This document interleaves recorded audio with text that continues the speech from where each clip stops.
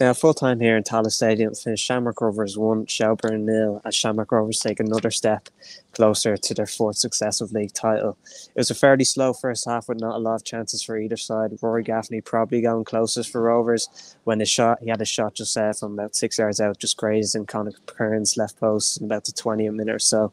But overall, a fairly dull half. The second half proved to be a lot more energetic, with a lot more open-ended game. Roy Gaffney again squandering a few good chances to put aside ahead.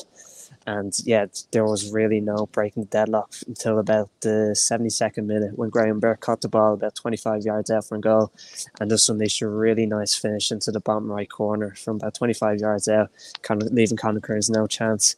Now, Burke's heroics were kind of dashed away about 5 minutes later or so when he picked up a second yellow card for a late tackle on Mark Hoyle, receiving his marching orders.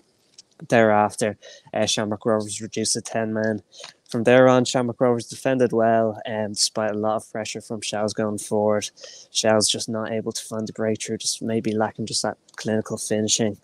But Rovers seeing out the game as it finished. Shamrock Rovers 1, Shelbourne 0.